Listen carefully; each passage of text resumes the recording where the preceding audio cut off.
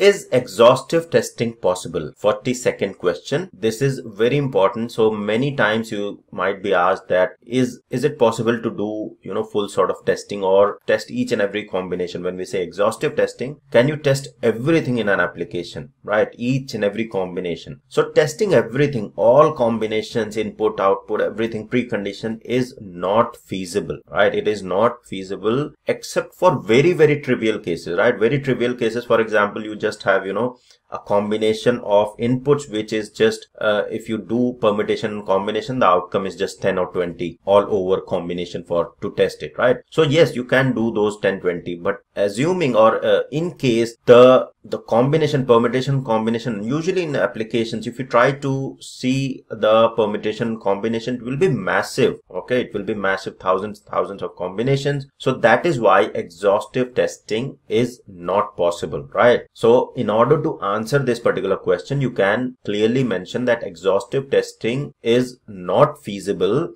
except for trivial cases, right? Except for very minimal cases wherein the combination are very few. You can say, yeah, I have exhaustively tested this particular module, this functionality, because only little amount of or little number of permutation and combination were there. But for the overall application, is it feasible? No, not at all. It is not feasible, because you will end up just executing all those scenarios and combinations without getting any extra benefits. And that's where test design techniques are helpful, to get you the maximum coverage with minimal sort of test cases, which will give you maximum amount of coverage if you design and plan your test cases well. So exhaustive testing is not feasible except for very trivial cases. Okay.